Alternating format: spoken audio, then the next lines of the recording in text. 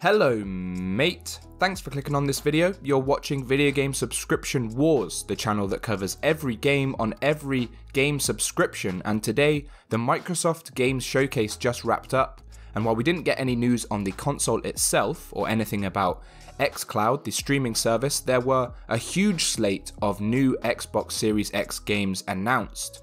And the good news is that every single one is coming to Xbox Game Pass, which is pretty fortunate for this channel, isn't it? Back in January 2018, Microsoft confirmed that all its first-party titles will be released on Game Pass day one, but they're clearly doubling down on that with the next generation. The showcase included 9 new games from Xbox Game Studios, but there were many more games announced that will launch as Xbox exclusives, and every single one is coming to Game Pass. That supports other news stories that have been floating about on Microsoft's commitment to Xbox Game Pass for the next generation. In an interview with The Beeb, Phil Spencer even said that they're more focused on Xbox Game Pass sales than physical console sales. And a Game Pass subscription is all about the games. So I've got 17 new games to talk about, so let's get going, and let's start with those first-party titles. Halo Infinite is obviously the one we all wanted to know about, and I've watched this footage over maybe 5 times, and each time I get more torn on whether I like it or not.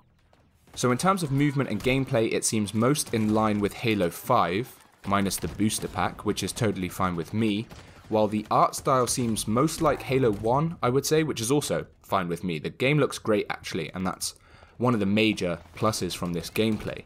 One of the things I'm not really sure about is that there's a grapple hook. Like the zipline into melee that you can see, or the zipline onto a ledge, and the zipline to grabbing a fusion coil and throwing that. It looks like something out of Titanfall or Call of Duty or Apex Legends. My point being, it's like all the other first-person shooters out there.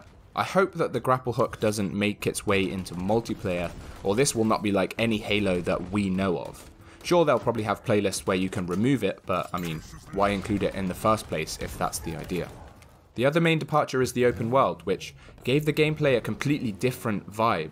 I'm not trying to overreact just because the reveal is fresh in my mind, but I think it's going to be so much harder to create the structure that we're familiar with previous Halo levels. So on the map you can see that there are options to view missions and start missions, so you'll have to move to the certain waypoints to do that. So the gameplay we're seeing here is in the hub world, I guess you could call it. That setting takes place on one Halo ring, which is pretty cool, but I don't know, something about it just felt off to me. It kind of felt like 343 had catered to the trends of the time by going open world, but Halo didn't follow trends, it set trends. I just don't think there was any need to make it an open world game.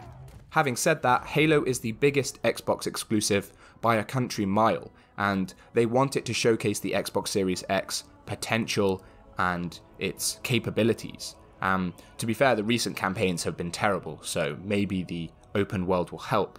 But that feels like I'm siding more with the business decisions than the creative decisions, if you know what I mean. So I'm torn. I could do a whole video on this, I'm sure, but I only really care about the multiplayer anyway at this point. Like Halo 4 and 5 did so much damage that it's too late for the campaign to matter to me, so I'll probably do a proper video when we get multiplayer gameplay. And there was also a shot at the beginning that said starting the demo, so there may well be a playable demo soon, which will let me look more into it. But anyway, that's my rambling over with. Let's get on with the other games. State of Decay 3 was the next reveal, but it didn't really give us much. There was no gameplay, so I'm going to project a fair bit here. The only new thing we see are zombie animals, so there's potentially a hunter versus hunted dynamic. I thought State of Decay 2 was too heavy on the base management side of things that made you feel like you were doing chores most of the time. So this might potentially make things go down the survivalist route, or maybe even the horror route, which would be cool. But yeah, we don't know anything else yet. Turn 10's next project is Forza Motorsport. The demo was all in-engine footage captured on Xbox Series X and looks incredible, incredibly photorealistic, and I think racing games are going to be the first genre to seriously merge the lines between playing a video game and just watching live TV. Especially when you're watching a trailer like this, there's no controller, there's no inputs to tell your brain that you're playing a game. And that right there was real Formula 1 footage, so if I fooled you, then I proved my point. So Rare's next project, and their first since Sea of Thieves, is Everwild. This trailer didn't tell us much more than the first trailer did back at XO19 last year, but we now know it's a place where magic flows through nature, connecting every living thing, and it's about exploring a magical, untamed natural world for you to explore excuse me, just truly to lose yourself in. No, I've got it from here. Thanks. You had your chance to explain. I've got this. It all sounds pretty hippy-dippy, if you ask me, but the art style looks pretty lovely. There were 2 other games that were previously announced at XO19 as well, which were Tell Me Why and Grounded. The first is an episodic, story-driven adventure where 2 twins share memories to find out what happened to their mother. Grounded is like Honey, I Shrunk the Kids for this generation of kids. because the game looks like Fortnite. Get it? No. Thought that was a pretty good joke. Obsidian joined Xbox Game Pass Studios with the release of The Outer Worlds last year, and when they joined, they said that Avowed was the game they wanted to make. So expect a deep branching narrative, a multi-dimensional cast, humour mixed with darker, more serious tones. You know, all the things that make these games great.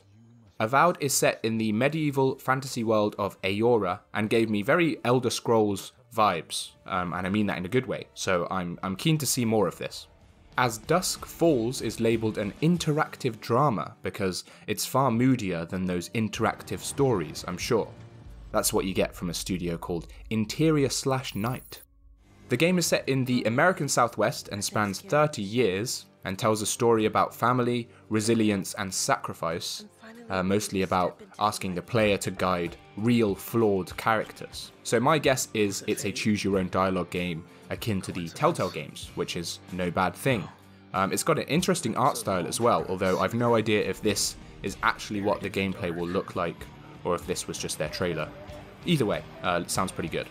Senua's Saga has me really pumped, so this is the sequel to Senua's Sacrifice, which in my opinion is one of the biggest sleepers on Xbox Game Pass. We didn't get much information, just that we're now moved to Iceland, so Nordic mythology will likely, well hopefully, still be a focus. I'm going to need to play this again because I didn't think the first game could really go anywhere, like there was a sequel set up. Either Senua has another descent into madness through her psychosis, or she's healed and she's fine and things are going to go in a new direction completely. I don't want to spoil anything about the first game, though, obviously. You can go check out an old review I did on the game. It was like my 4th ever video, but that contains spoilers too, so watch out. Maybe just go play it first, then watch my video, then watch this video again, so you're all caught up. I'm excited for this. Okay, what else did we find? Psychonauts 2 is coming, using the voice and singing talents of the legendary Dewey Finn. And there were also a handful of current games confirmed as being remastered or revamped in some way for the Xbox Series X, and those games were Ori and the Will of the Wisps, The Outer Worlds, Forza Horizon 4, Gears 5 and Sea of Thieves. And these games have the Xbox Smart Delivery feature, so if you own any of them on Xbox One, you will get them for free on Xbox Series X, which is pretty cool. And remember that all of these games are on Game Pass, so if you have Game Pass, you'll also get them for free on Xbox Series X, which is cool. You just need to buy the console for 500 quid, whatever it's going to be. Okay, those are the biggest and best Xbox Series X games, in my opinion, that were covered at the Xbox Game Showcase. But there were a handful of console launch exclusives too that I'll quickly cover. But honestly, these were mostly teaser trailers with not much information to go on. And quickly, what I think they mean by console launch exclusive is not that the game will launch alongside the Xbox Series X in holiday 2020, but when the game releases, it will be an Xbox exclusive for some amount of time before it gets released on other platforms. Right, here they are. Stalker 2 must be the sequel to Stalker, I guess. I knew that was a game. This looks to be set in an apocalyptic wasteland with little mutant babies. Ah, aren't they cute? Warhammer Darktide is potentially a 4-person survival shooter where you face off against hordes of zombies in the Warhammer universe. If they have zombies in Warhammer, I wouldn't know because I'm not a virgin. Tetris is the game that's going to benefit from the improved processing power of the Xbox Series X the most, in my opinion. I guess I'm supposed to know what Tetris Effect Connected is, because the trailer sure didn't fancy telling me. This is The Gunk, a cel-shaded open-world RPG where your glove collects goop samples. They were the only words I wrote in my notes when I watched this live, and you know what, I don't think we need any more than that right now. There's a lot of goop samples, that's all you need to know. The Medium looks to be a spooky supernatural crime thriller that's set in split dimensions, or dual reality gameplay as the developer is keen to call it. These are two worlds that are rendered simultaneously, which is why it's only coming to Xbox Series X and PC, because it would probably make my little Xbox One shit itself. New Genesis Phantasy Star Online 2 is, well, as you can see, it's clearly, it's a brand spanking new, it's another JRPG. And rounding out the list, we have Crossfire X Campaign. Now, Crossfire X is a free-to-play military multiplayer shooter that's coming soon to Xbox One and Series X, and this is the campaign.